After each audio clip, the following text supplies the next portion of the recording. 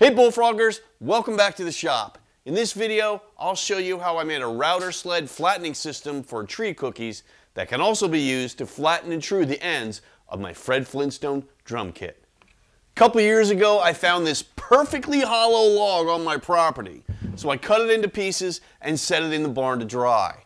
All I need to do now is flatten the ends so that they're parallel to each other and as close to perpendicular to the log as possible so the logs will sit perfectly straight. But I also want to use my flattening system on these awesome elm cookies that I have as well.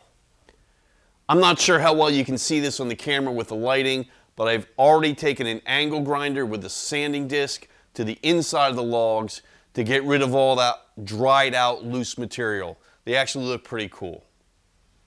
Here's a better look. Well, I just finished building my hollow log / tree cookie flattening system, and here it is in all its glory. I started by building the rails out of 3 8-foot 2x4s.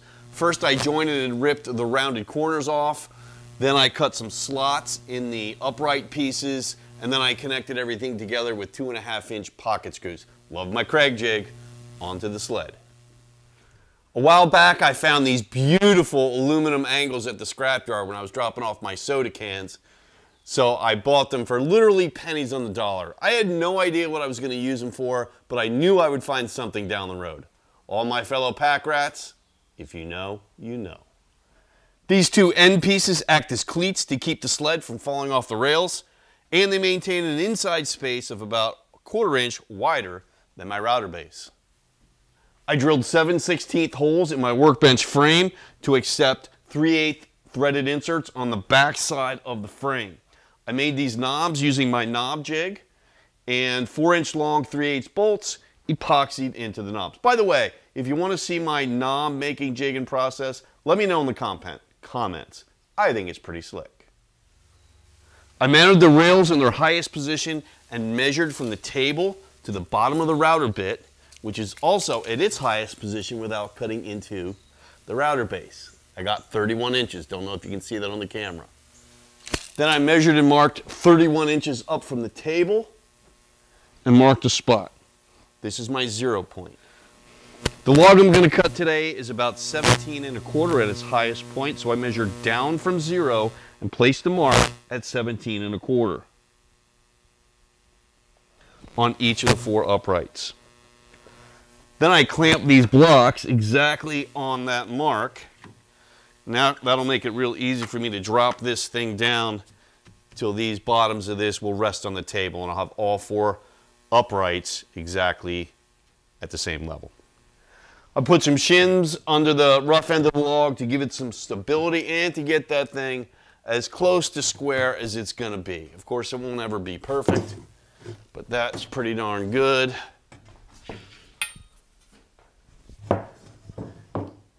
That's pretty darn good. Then I toss some sandbags against the base of the log for some added stability. Last thing is I put some packing tape across the top of the rails and gave that a good coat of wax.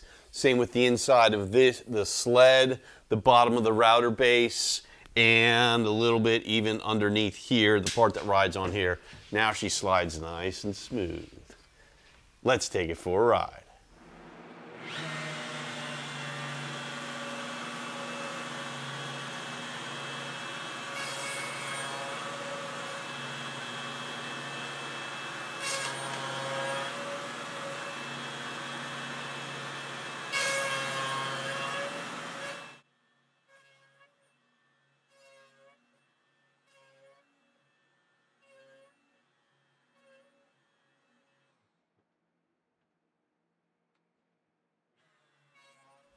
After a little experimentation, I've settled on this cutting pattern. This gives me the best combination of avoiding climb cuts and cutting towards the inside of the log to preserve the bark. I'm afraid if I cut towards the outside, the bark will get ripped off. 1/8 inch depth of cut works well with this large diameter router bit I'm using.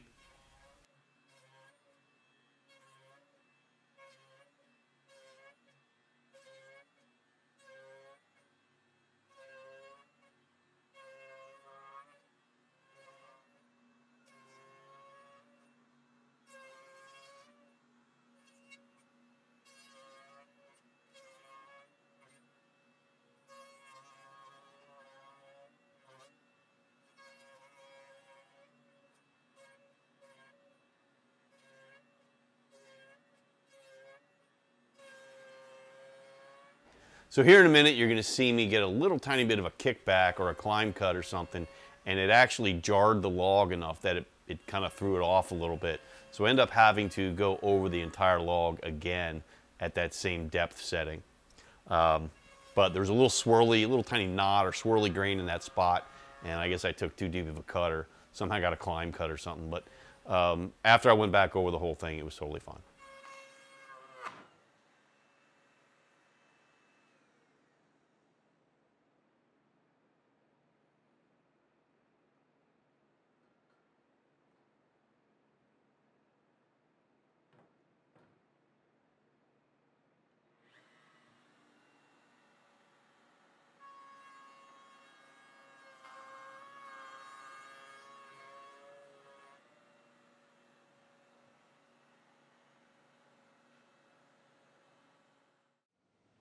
Once you've maxed out your router bit's depth, you can drop the whole assembly, pull this out, get rid of your stuff, drop a little spacer in there,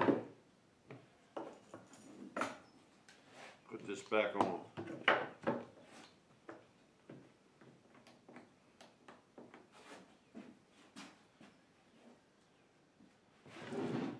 Then undo the knobs and gently drop that down.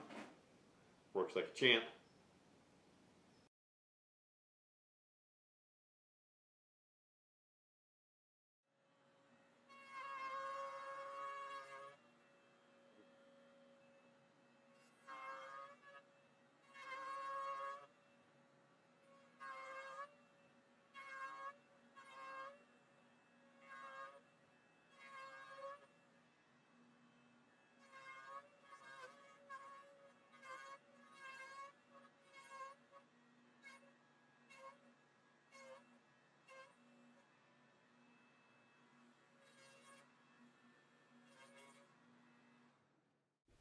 Okay, top and bottom of the log are both flat, and so I've set this on my table saw, the flattest object in my shop, and we're going to see how close they are to being parallel. Let's get a measurement here. 16 exactly. 16 1/10.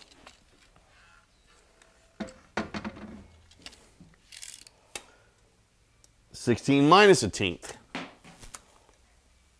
And 16 1/10. I'd say 16 tolerance is plenty close enough for my purposes. So I'm really happy with this jig. I got about, let's see, 4 more logs to flatten, and I got some ideas what I'm going to do with them. Stay tuned for future videos. Anyway, that's all for today, guys. Thanks for checking in. Don't forget to like and subscribe. Please leave a comment down below. I'd love to hear from you. And we'll see you next time at Bullfrog Pawn Shop.